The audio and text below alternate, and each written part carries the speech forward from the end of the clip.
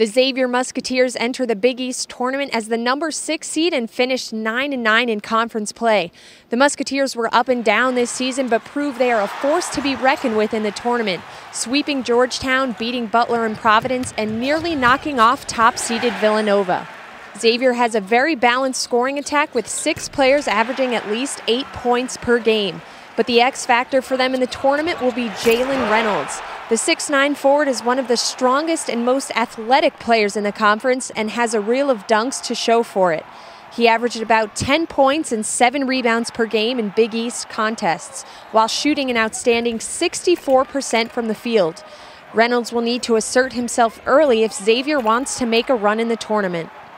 The Musketeers take on number 3 Butler in the quarterfinals Thursday at 9:30 p.m. For the Big East Digital Network, I'm Kim Adams.